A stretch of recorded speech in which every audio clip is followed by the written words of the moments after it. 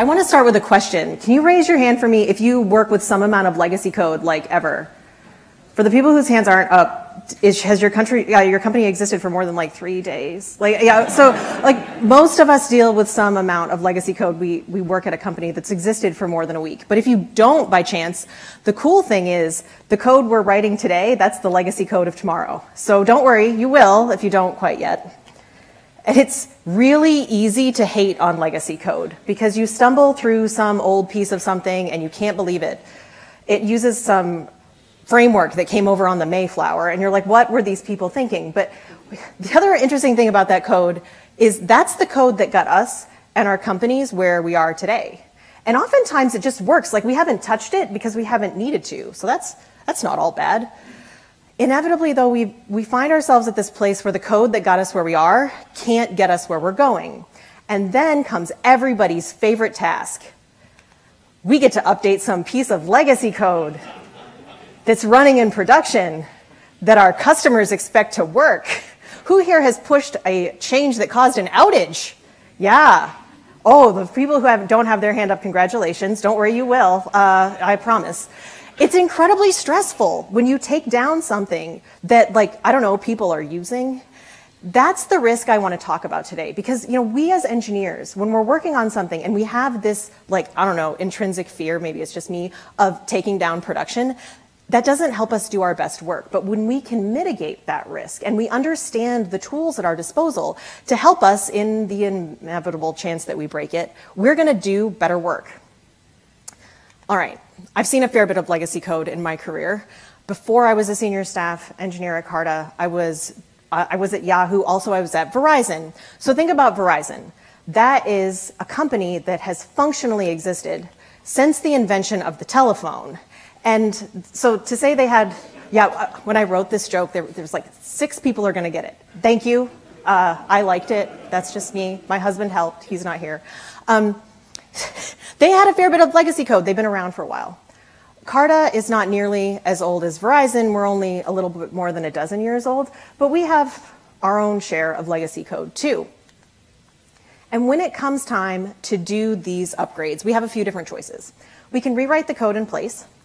We can do the one that gives me the most anxiety, which is stand up the new thing and then one morning switch over all the traffic and pray. Or we can gradually replace that code over time using something like the Strangler fig pattern. So what I want to walk you through today is a real-life example of a legacy code update that we did at Carta using the Strangler fig pattern. And I want to take you through that with this lens of risk mitigation. Now, if you're familiar with this pattern and you were listening this morning, you're like, isn't Strangler fig from like the late Jurassic? This is not exactly the bleeding edge of technology. You're not wrong. Martin Fowler's blog about this came out in 2004. And I said this to a friend of mine, and he's like, there are going to be people at this conference who don't remember 2004. And I was fine. But if you do remember 2004, maybe you remember that is the year that Facebook came out as the Facebook. Lord of the Rings, Return of the King won Best Picture. We got the Nintendo DS and then The Incredibles in the United States. This wasn't exactly last week. But I would argue that this pattern actually gets more useful with time because we keep writing code, right? And that means we keep making legacy code, right? So tools in our toolbox that help us mitigate risk when we have to do these inevitable upgrades, these are really important.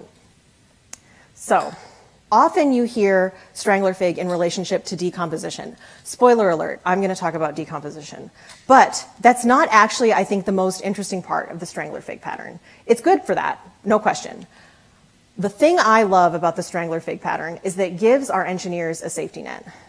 When we feel that, you're going to hear me say this several times, it's because I really like it. When we have that feeling of safety, we write better code and we serve our customers better. Maybe you haven't heard of this pattern, and I don't blame you. I had probably only come across it like 5 or 6 years ago. The Strangler fig pattern is named after a real plant called the Strangler fig, if you hadn't guessed. And it's this viney thing. Underneath there is a tree. I know this isn't like the best picture in the universe, but there aren't Strangler figs where I live.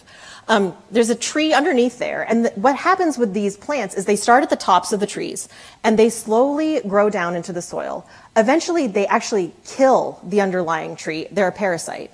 And the Strangler fig now replaces the tree that used to be there.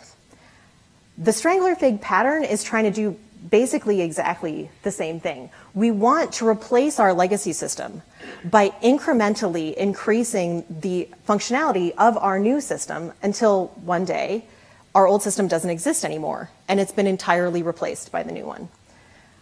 Let me walk you through the really high-level principles that come along with this pattern, and then I promise we really are going to look at a real use case. When you're using this pattern, the first thing you typically do is write what the pattern calls a facade. I'll often call it a proxy. It's basically a piece of software that lets you decide, for this given piece of traffic, should it go to the legacy system or the new system? And when you first stand up your facade, it's going to be super boring because your new system doesn't do anything. All of your traffic is going to go to your legacy system. The next thing you're going to do is tease out these individual modules that you can independently migrate in your legacy system. This part, in my opinion, typically is much more of an art than a science. You have to figure out what are the individual pieces that I can reliably move independently without destroying the world. And then you start moving them. So I want to point out module 1 and module 2 are in this, like, I don't know, hash mark situation over here. They still exist in the legacy system. We're not actually touching that implementation at all. But now our new system also supports the behavior of module 1 and module 2. So our facade, when it gets a piece of traffic, it's been informed, okay, is this traffic using module 1? Cool. Send that to the new system.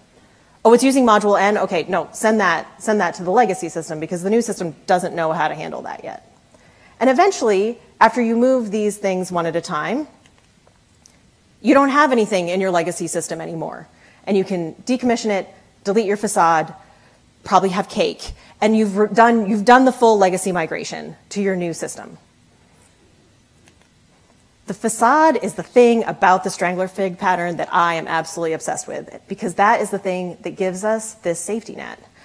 When we inevitably introduce some bug into our new system, and we will, we don't have to fix it immediately in order to mitigate it for our customers. We can switch them back to the legacy system because we haven't touched that.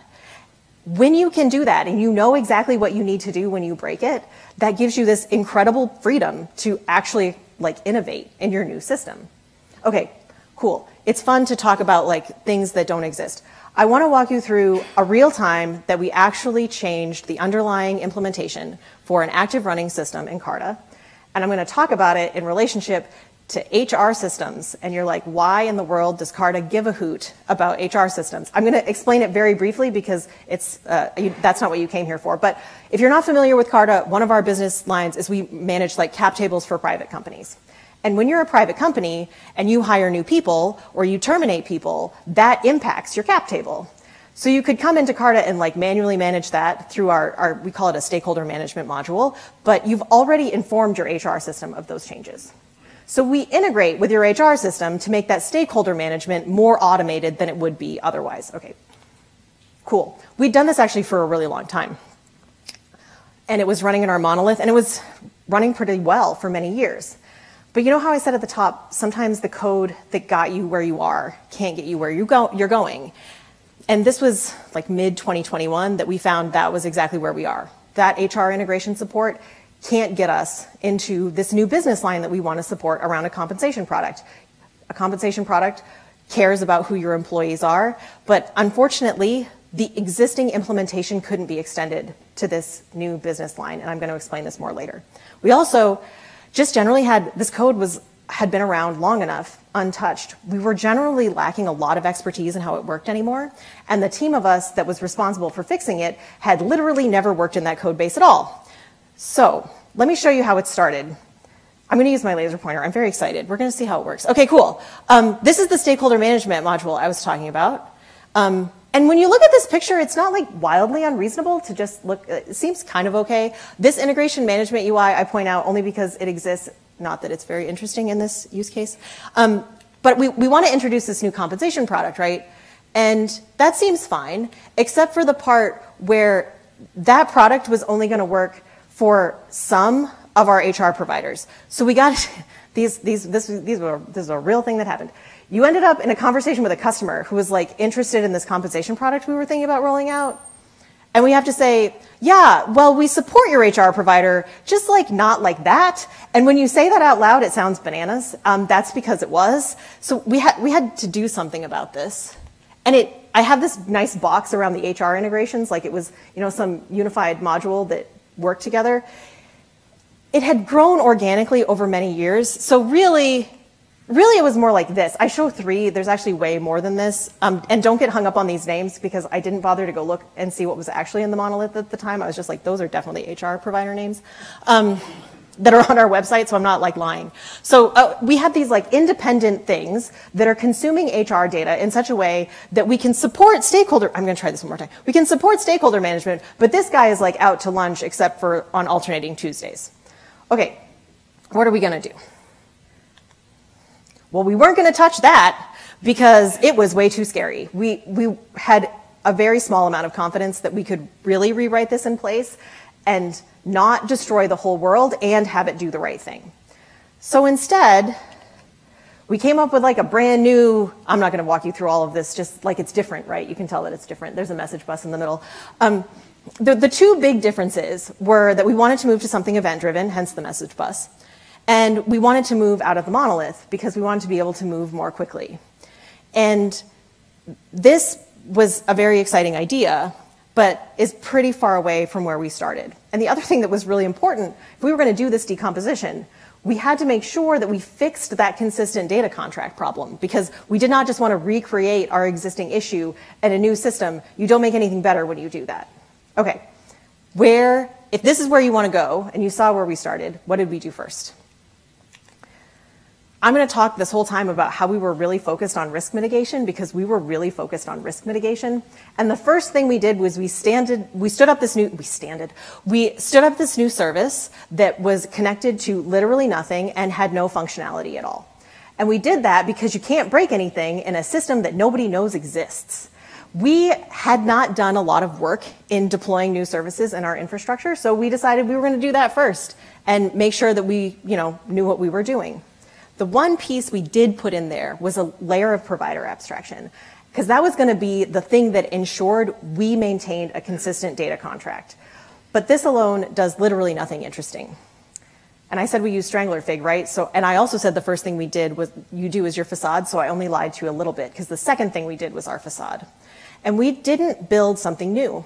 It's very common that you do have to introduce a new layer when you need this facade. We decided to repurpose our existing APIs and make them the facade, or proxy, whichever word you like. And when you think about like traffic routing and stuff, it sounds complicated when you say, I need this thing that routes the traffic. So I want to show you how this actually played out in our code in practice. And these are the only 2 slides that I used ChatGPT for in this talk, but it did a relatively good job. I asked it for a plausible function, because I wasn't going to actually put our source code up here because it's actually too complicated. It wasn't that interesting. Anyway, it doesn't matter.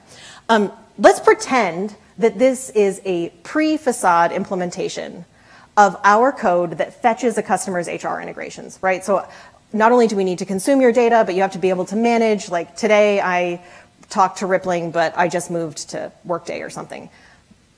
Let's pretend this is the code that tells us, what your existing HR integrations are. It's pretty simple, right? Get the customer by the ID that came in, do a little bit of error handling, and then call some function that knows how to package this data and return it back on the response.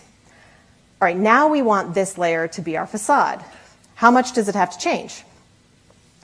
Like not very much at all is how much it has to change. So what do we do here? We added a new the beginning part outside of the green box is literally exactly the same. Please believe me, that's true. In the green box, the first thing we did is add a check into the database for this new flag that we created that's like, is this customer configured to use the new service? Cool. If it is, call some new function that knows how to interface with the new service, package that data, and return it. Are you not configured to use the new service? Great, just call the function you called all the time. So the totality of our facade changes were like 3 lines of code. And this is a tiny bit of oversimplification, but I think in reality it might have been like 6 lines of code. So it really was, it was not complicated. It's actually better if it's not complicated. Okay, now we have a facade that can direct traffic to something that doesn't do anything and literally nobody is configured to use. So now we need to find those independent modules. The nice thing for us, sometimes this is really hard, finding these independent modules. The nice thing for us was it was really, really easy. Those HR providers, the implementation that existed today, were basically already independent modules. So we just picked one. And because we were so focused on risk mitigation, picking your first thing to move doesn't necessarily have a single right answer. We chose the provider that had the fewest customers because that's how you upset the fewest people, is if you use the thing that has the smallest footprint. We didn't actually change, again, anything about the legacy implementation of this provider. We just introduced the functionality in our new service. So now, once this was done, we could have a customer running either on the new service or the old service that was using this first provider that we implemented. We did a bunch of testing in our non-prod environment, and then I was like, let's turn it on. Let's see what happens. I'm going to talk about tooling to make this easier in a second. We had none of that to start. We just wanted to fail really fast. So we sent some cookies to our DBAs and said, would you please run these queries in production? And they were like, are you sure? And we're like, yeah, we think so. And I waited for something to explode when we moved our first customer. No one was as surprised as I was that it just worked. We actually never had to move that initial customer back to the legacy system. Did we pick a customer that had the fewest employees? We sure did. And the least interesting data? Absolutely yes. But it made the team feel really great that we got one customer moved. Yeah, we only had a zillion to go, but cool, one was infinitely more than anyone had ever accomplished ever. But you're probably like, yeah, you said that risk mitigation thing, and then you were also running manual database queries in production, because those don't sound the same. That is correct. Manual database queries in production, I think the technical term, are fraught with peril. So we built ourselves some tooling. In my experience, sometimes this customer migration tooling, it can be a little bit controversial when you're talking about folks about needing to do these kinds of migrations, because they're like, isn't this just throwaway work? Once all of these customers are migrated, you're just going to delete this tool. They're not wrong. But when you are doing this type of gradual migration from some old service to a new one, you need some tooling to manage how your facade routes data. And it doesn't have to be a nice UI, but boy, it's pretty great if it is, because you can just look at the tool and understand exactly what's going on. You can also use feature flags or system settings. There's no real one right answer to how to do that sort of tooling, but it basically has to exist. The other reason I want to call out this tooling in particular is that the granularity of your facade routing is a really important part of when you're building this safety net of understanding how you're going to mitigate risk. We talked about at the beginning of this whole migration, maybe we're just going to move all of the customers on a single provider at the same time.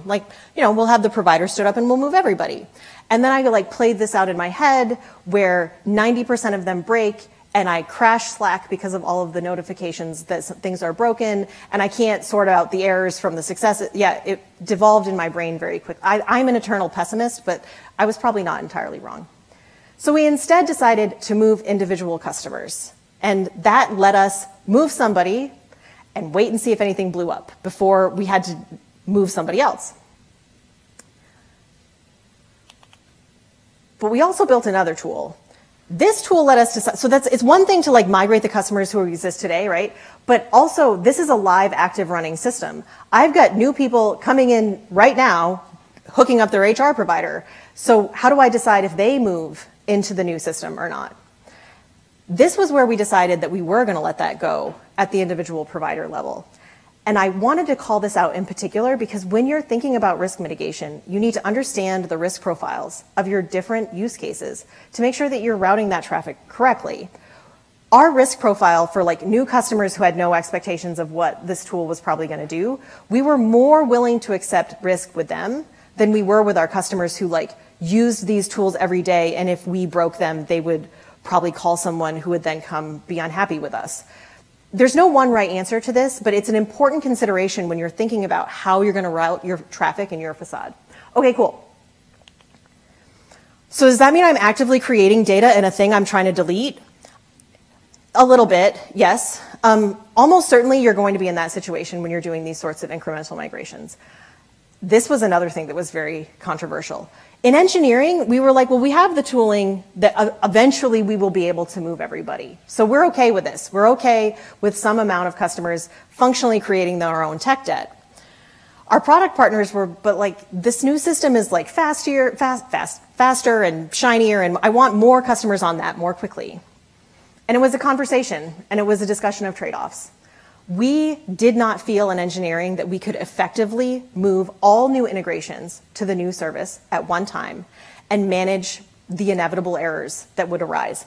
And sometimes that is a trade-off worth making, but it is something that you often have to have in conversation with like your other teams. Cool, so now we can move customers into the new service, and we can implement new providers, and we can have folks create integrations in the new service. So it must just be like turn the crank, and we migrated everyone and everyone clapped. Not exactly. So this was huge progress, but I've talked about like getting new integrations into the service and migrating existing customers, but did you notice I didn't talk at all about getting data out of the thing? There's also some complexity there. So like backwards compatibility is really important. I need these tools to keep working. I also mentioned that we used our API layer as our facade. This red circle is intended to denote the lack of an arrow. Our stakeholder management tool didn't actually use the APIs that powered other projects for hashtag reasons. It was making direct database calls into the monolith database, which didn't have this new data in it because we hadn't given it any way to do so. So we had to make some decisions. What were we going to do? The thing I really wanted to do, I wanted to make that arrow exist. I wanted to go into the stakeholder management tool. Yeah, you can see where I'm going. That's not what we did. I wanted to go into the stakeholder management tool and like encapsulate the functionality that fetched the HR data. Just, cool, right now it calls the database directly. I'm going to be able to change that once it's encapsulated to instead call the APIs, and it's going to work great. Until we actually started like looking at the details. Also, the folks on this team, we had literally no idea how the stakeholder management tool worked. And as we dug into the details, in the interest of risk mitigation, we were like, rewriting this thing is probably a mistake. So if that's not the thing we're going to do, how do we get data to this system? This arrow is like glossing over probably 10,000 not super interesting details, but just in the interest of my being able to sleep tonight, the new service doesn't actually just acquire a database connection to the monolith because something about that feels wrong to me, but the data flow is effectively correct. We decided instead of making the stakeholder management tool use the APIs, we were going to have our new service get its data into the database where the stakeholder management tool expected it, as if it had never changed, so that it didn't have to know the difference. We did a presto change-o on the stakeholder management tool. So we never had to change its implementation of anything, but the data from our new service was available for it to read. Backwards compatibility, when you're doing these sorts of changes, sometimes your facade alone is sufficient. Sometimes your facade alone is not sufficient. And when it's not, sometimes you do things like this. Are they a little bit weird? I think they're a little bit weird, but they solved the problem without us having to touch like lots of downstream products. And sometimes a weird solution that works is actually a really great solution. Okay, cool. Well, now we must be done, right? We can get data in, we can get data out, kind of actually. But there's one other piece of this that I want to touch on because in my experience, I said we started this in 2021, right? I'm going to tell you the truth, we're not actually completely done yet. We're almost done, but we're not completely done yet. These things can take years. And when you're doing a migration over many years, usually someplace in the middle, somebody comes along with some requirement that you're like, well, I wasn't ready for that right now. That actually happened to us right at the very beginning. So you can see this is back to the picture where there's only that provider abstraction in the HR service. And at the time, we had at least managed to get the new service stood up, but it didn't do anything yet. Our partnerships team came to us and they're like, we're having this conversation with this HR provider. It's going really, really well. And as part of this relationship, we want to build a direct API integration to their stuff. Can it be done yesterday? And given our lack of time machine, that was not a timeline that we felt we could make. But the business need was like as soon as humanly possible. So we had to decide, what were we going to do? Were we going to have this be the very first thing we ever built in this new service that had done literally nothing ever in the history of the world, when there was this important business need that was being, taken down to us?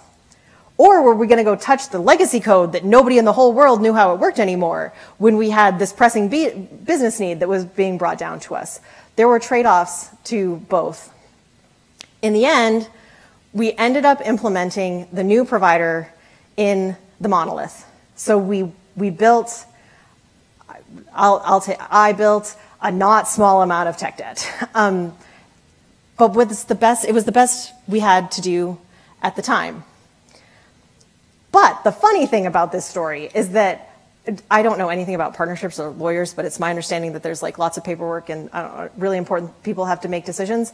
In the end, the deadline slipped, and we had enough time that we actually stood up the provider in the new service too. We never turned it on in the monolith ever. Like, it sat there, and I think we used it in Sandbox like once to convince ourselves that it worked, but it never actually got turned on. Why am I even telling you this story? That's a fantastic question, other than to admit that sometimes I write tech debt. That's a fantastic question. When you're doing these multi-year migrations, and I did a very scientific study where I asked a handful of people I went to college with, and by that I mean like 3, if they had used Strangler Fig and how long it took. And everyone was like years. I'm like, okay, well, at least it's not just me, cool. When that happens, you're probably gonna get these unexpected requirements. And then you're gonna have a decision to make. Are you gonna create some tech debt, or are you gonna try to stand it up in this new system, where the only correct answer is almost certainly going to be it depends. And sometimes you're going to create some tech debt, and that's going to be okay. And sometimes you're going to create some tech debt that in the end you actually never turn on for, again, hashtag reasons. Those things are all fine, and they happen as long as we're making like really conscious decisions when we're going to like embrace tech debt. I think it's super reasonable. Okay. Eventually, we did get to the point where it was just like run the assembly line, move the provider and do some testing. We eventually, because we did in fact actually have thousands of customers, we eventually augmented our staff tooling so that we could do bulk migrations as our confidence increased in our new system. I already spoiled this one, so we must be done, right? It probably looks like this now, right? Not exactly. It looks closer. It looks like this approximately now. We don't have this like message bus total events thing completely figured out yet, but we still have some APIs that power our compensation product. But we've made huge progress. Standing up new providers in the new service now is like days worth of work as opposed to like question mark worth of work in our previous implementation. Also, we got here just in time because our partnerships team is like we've implemented a bunch of new HR providers over the last couple of years. And I know for a fact we've been able to do it much more quickly in our new service than we would have been able to in our old one. But it's not exactly like the picture. And sometimes, though, in the immortal words of Mick Jagger, you don't get what you want, you get what you need. This isn't the events-driven thing that I had dreamed of in its totality, but it is a heck of a lot better than what we used to have. And we solved our customer confusion problem. It's no longer like, depending on the phase of the moon and which provider you have, what parts of your tools we support. It just works. We do still have one integration running in the monolith, and I mean literally one. And actually, the team has been talking about trying to get it done before I do this talk. So I don't know. We might actually be done right now. I didn't get a chance to find out. And even though we aren't 100% done, or we might be as of like 45 minutes ago, I think that this entire process has been a really huge success because we did all of this work, and our existing customers that we had to migrate, they never experienced any interruptions to their workflows. Like, they were able to use our product the whole time. They actually never had to know that we changed the entire underpinning of everything that they relied on, like a giant magic trick. It was transparent to them, And I think that that is victory when we can upgrade our customers and they don't have to know. Okay, what did we learn? What went well?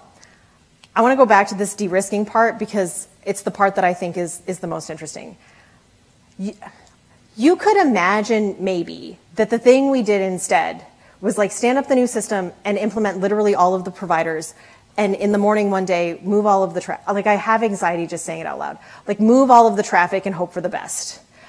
And I just can't imagine a universe where that actually worked. Like, it would have, something definitely would have broken. And my guess is so many things would have broken. It would have been almost unmanageable to try to deal with the fallout. This is why we wanted Strangler Fig. We wanted Strangler Fig because it allowed us this incremental change. And it was easy to reverse. When like, nobody wants to push code that's obviously broken, but we all break things, right? Like, that's just part of doing our jobs. We wanted our engineers, and by our engineers, like I also, as part of this team, wanted to know that when I inevitably broke something for some customer in the new system, I could put them back to the old system and give myself the breathing room to fix it. That also made me feel like I could be more experimental and maybe, I don't know, take different types of risks in our new service than I would have been able to if I didn't have this safety net. The last thing we did was we instrumented this thing to the hilt, because if it was going to break, when it was going to break, we wanted to know it, and we wanted to know it really fast. We had Slack notifications and Sentry errors so that we could respond quickly when there was an issue. And we actually ended up expanding that migration tooling to also give us visibility into the health of all of our customers' integrations, which was something our old tools never provided to us. So in the end, that throwaway work, it's actually going to live on because we've expanded its utility beyond just that migration work. I really love that we moved thousands of customers and none of them had to know the difference and their stuff just worked. And even though it took a while, I think that this is a huge win and a really important reason to consider Strangler Fig, because you have this optionality to keep functionality working for your customers. And though there is a tiny bit of legacy stuff still in the monolith, we've been able to delete the vast majority of it. And the other part about this implementation was when we got started, we actually had a conversation, the team had a conversation at the beginning of someday somebody, and it could be one of us or somebody else, is going to be upgrading the code that we're getting ready to write right now. So how do we keep those future people in mind? Because the life you save may be your own. Like, how do you make sure that this thing has the sorts of modularity you need in order to upgrade it in the future? The last piece of this that I think is really interesting is if you like follow any, like our CEO on LinkedIn or anything, you know that Carta loves a reorg. It's like super into reorgs. The manager, I have a colleague who just lost it in the back, and that's my favorite part of this whole situation. So the manager on this team has changed. I honestly don't even know how many times, but we have continued to make progress. The work has actually never been abandoned. And I think that's because you can do this migration incrementally. The team doesn't have to have the full totality of the history of the universe in order to understand how to continue this migration. And that means that we're able to make forward progress even when the team changes. It wasn't perfect. The long tail has been very long, like years long. I feel like I should mention, in the interest of full transparency, when we put this together, I was like, oh, we'll be done in 18 months. Boy, she was a person that said things out loud. It wasn't exactly, that was kind of a lousy estimate, but we're getting there. And I think that we're pretty close to some definition of complete. And this last thing is purely a Shawna thing. I wish we were more events driven. Like, what's more events driven than we hired a new person, or they got a raise, or whatever that you get through an HR provider. I wish we were more events driven with this than we are right now, but we're actually making progress. And I think that we'll be much closer by the end of this year. So maybe you're wondering, this thing that I'm considering doing, should I use Strangler Fig? That actually makes me think of a different question that a friend of mine asked me when I told him I was going to do this talk. He's like, Shawna, I don't know, if this is washed out, this picture I commissioned from a friend of mine, and if you can't see it, come find me afterwards, because she made this amazing Strangler Fig that is in the Stranger Things style. And I can't tell if you can see it. Anyway, wouldn't you use Strangler Fig, Shawna? And I thought about it, and I was like, well, I probably wouldn't use it if I were like making a sandwich. It's probably not exactly the right tool for that job.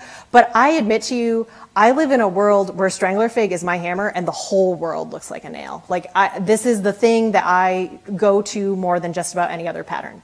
But there are legitimate times not to leverage Strangler Fig. If you have like a super simple implementation, just don't bother. Just rewrite it in place or do a one-time switch over. It's not worth the additional overhead for a sufficiently simple system. You might also be in a situation where your current implementation is so tightly coupled that you're like, identify independent modules, like I don't even know where to begin. Those are harder, and the correct answer is also, in those cases, it depends. Sometimes the right thing to do is to go in and actually introduce the seams in that legacy code so that you can then take it apart and leverage Strangler Fig. Sometimes that's going to be the right thing to do. Sometimes the right thing to do will be like rewrite as much of it as you need in place and like pray for the next person that comes along to the code. It just depends on what your individual situation is. But I keep coming back to this pattern. I use it all the time, and not just for decomposition. We're actually working on a project right now where we're recomposing some stuff into the monolith, which is a different fascinating story. But we're leveraging Strangler Fig for that work as well, as we don't move things out into a new system, but we move things back in to our monolith. Now, if you want to use this pattern, you may come up against a few pieces of pushback, and some of those came up in our conversation today. This migration tool, it's just throwaway work, and it can be hard to convince leadership that that's something they should invest in. And when I am forced to convince leadership of something, I usually try to take a customer first lens, because they often are super motivated by the idea of having lots of happy customers and very few unhappy customers. The incremental migration gives you a way to ensure a working workflow for your existing customers, even in the midst of a migration. So this can be a good way to convince leadership to do this quote unquote quote throwaway work. Well, isn't it hard to reason about a system where part of it is in one place and part of it is in another? Yes, it is hard to reason about. This is where observability tooling is so important. Our staff tools did a lot of this for us. It doesn't have to be a tool that you just like build from the ground up though. Sometimes, depending on your system, your existing observability tools will give you sufficient visibility into what's happening here. As long as you have some way to know what's going on, you can overcome this challenge. It's going to take too long. Well, they're not wrong there. Though I think at least it's getting done, right? I honestly think if we had tried to do this as like one big bang rewrite, we would have given up at some point, because the number of failures would have just become so like overwhelming that the work would have been abandoned. So the only thing that's longer than I said 18 months and now it's been almost 3 years is if it got done literally never. Sometimes I have a good friend of mine who I'm sure stole this from somewhere else, who says smooth is slow, no, slow is smooth and smooth is fast. This is how this plays out in my experience, is that, yeah, it's slower, but in the end, you actually get the work done. The last thing that I've sometimes had pushback about is like introducing this facade. Isn't that going to make my stuff slower? Like now I've got this extra layer. And it's true, it's hard to add some additional logic to some existing functionality, like literally for free. That's not typically how computers work. But you can make your facade sufficiently simple that it is overhead that you can absorb. This is where you really want to make sure you have some amount of observability. You want to understand how much am I impacting my workflow with this introduction of the facade. Actually, I think I'm like way over time. I'm afraid I am, but 4 minutes. Oh, good. I'm running. That was exactly where I was trying to be after a computer debacle caused by Shawna. I want to close. I'm very eager for your questions, but I want to close with reiterating one more time how important I think Strangler Fig is in this idea of security for our engineers as they're doing their work. An engineer who feels that psychological safety of, if I break this, I know immediately how to remediate so that then I can go debug it, they will write better code. They will move faster. They will make more innovations. And I feel pretty strongly that in the end, you will get a better product than you would have otherwise. And that is probably my favorite reason for using this pattern. Thank you all so much for coming. I really appreciate it.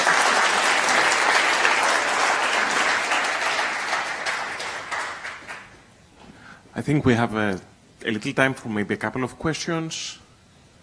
Oh, I made a slide for that. It says Q&A. Thanks for that. Can you talk a little bit more about the simplified arrow you had between your new module and the monolith database? Oh. And the backwards compatibility piece, Yeah. too? This guy. That guy? Yeah.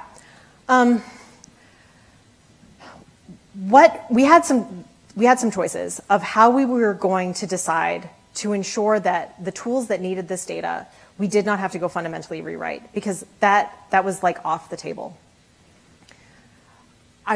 Maybe I should have drawn the more complicated picture. I can catch you afterwards and I can draw you the more complicated picture if you want.